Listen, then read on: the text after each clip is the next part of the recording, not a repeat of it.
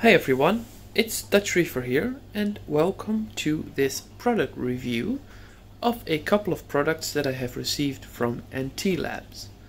So Anti-Labs is a UK based company which sells various fish products, both for freshwater aquariums as well as for saltwater aquariums.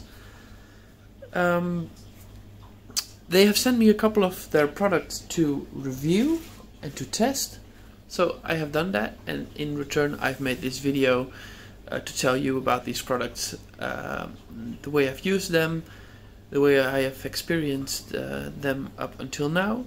So here we go. So the first product that I have tested is their Phosphate Remover, which is a thing that I really need because my phosphate values are well, pretty high, above 0.5. So their Phosphate Remover is an aluminum based product that I have in my sump at the moment, which I'll show you in the second part of this video after we're done reviewing the products individually. So with that, they have sent me a couple of filter bags, which are the standard fine mesh filter bags that you can close up with one of these things and then place in your sump in a high flow area. So up until now I haven't seen a significant drop in phosphate values, but that's because they are really high, so I assume that it's doing its work without causing any issues. So the second product is their Anti-Aiptasia. As you have probably also experienced, if you have a reef tank, you will occasionally see some Aiptasia in your tank. There's a nice image on the product, as you can see. If you haven't seen one before, this is what they look like. It will also work against the Mayano type of anemones. It says that as well on the package, so it treats both Aiptasia and Mayano. It's reef safe. You can do about 200 applications is what it says. I have applied some of it with the syringe that comes with it. So with it is a syringe with a fine tip, which is very nice to use. So you can pinpoint the Aiptasia or a Mayano very directly. I have found it to be a bit fluid. So usually what I expect from one of these products, having used Aiptasia X by Red Sea and Joe's Juice, is that it's a bit more thick and also white. This one is a little bit more pinkish and a bit more fluid. So when applying, be sure to turn off your flow and to apply it very close to the anemone or Mayano that you want to remove, to keep it in place, because it's not very thick, so it will disperse in the water easily if you don't turn off the flow. So that's an important thing to do. Otherwise it works as it should. It removes them from your tank. So a product I was very happy with is the coral dip. I have tried various coral dips in my reefing career up until now for the past 5 years. They're all based, I think, on a similar kind of method of removing pests from your coral. This comes in a nice blue bottle, comparable to RX.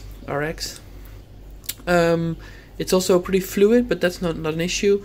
You have to use 1 pipette full for each liter of water that you want to treat. So whenever you're treating your corals, this is a very good and nice product to use. I will definitely use this all the way. Then there's 2 last products which are more reef maintenance products. The live filter bacteria.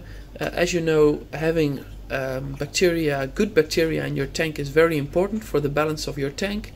This is bacteria in a bottle, same as other brands.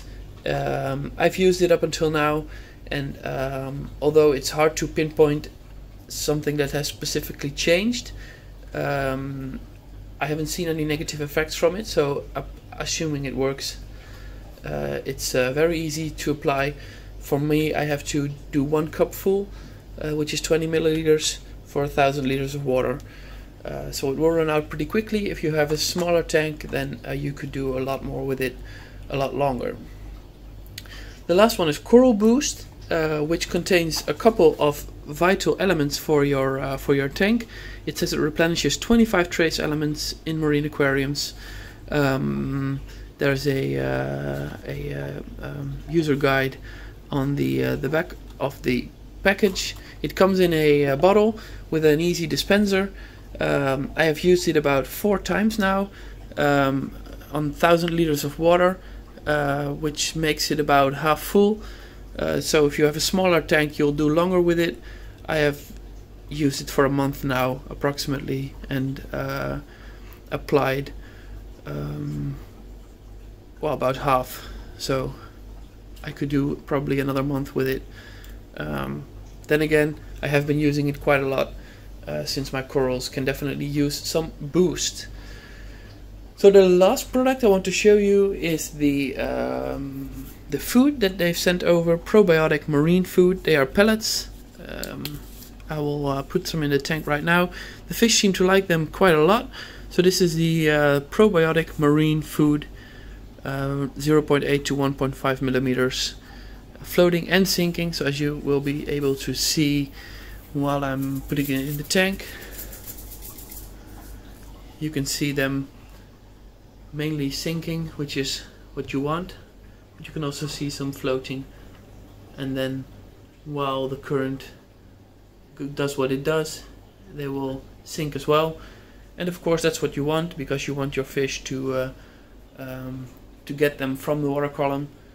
So you can see the pellets flying around in the water based on my flow, and you can see that the fish very much enjoy them. So I will keep using this food. It's the only pellet food I use, so very happy to see that the fish are eating it well. I normally don't feed pellets because I don't see my fish enjoying them that much, but when feeding these pellets, they definitely go all the way to eat from it. So I will be definitely using these pellets for the next couple of months until they run out, of course. And then I'll have to buy some new ones. So last thing I want to show you before ending this product review video is the phosphate remover in my tank.